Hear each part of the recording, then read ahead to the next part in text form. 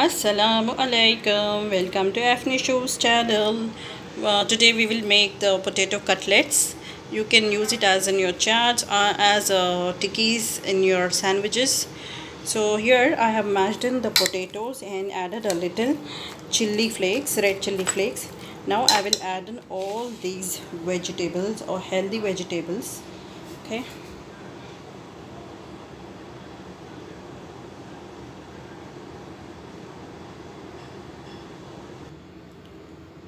To this mixture I have added all the dry spices, the roasted cumin, crushed and roasted cumin and coriander, then red chili flakes, salt, black pepper, red chili powder.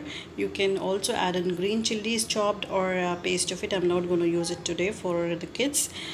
And a little bit of coriander powder if you wish to. And there is salt in it already, so I will mix all this up and add in all the vegetables.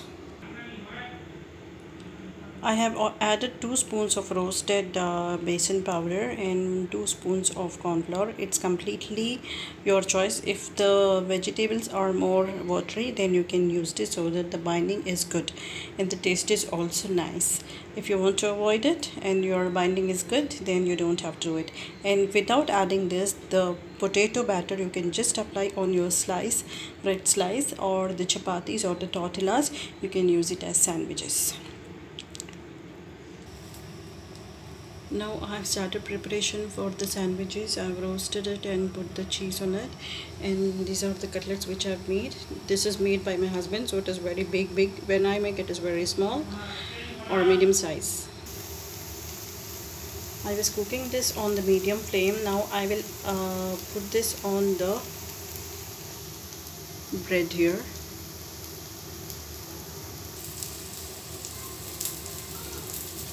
This is what I have put, the cutlet, cheese in the bread. You can just cover it with the tomato ketchup, mayonnaise or any other dip, and then put another slice and your cutlet sandwich is ready.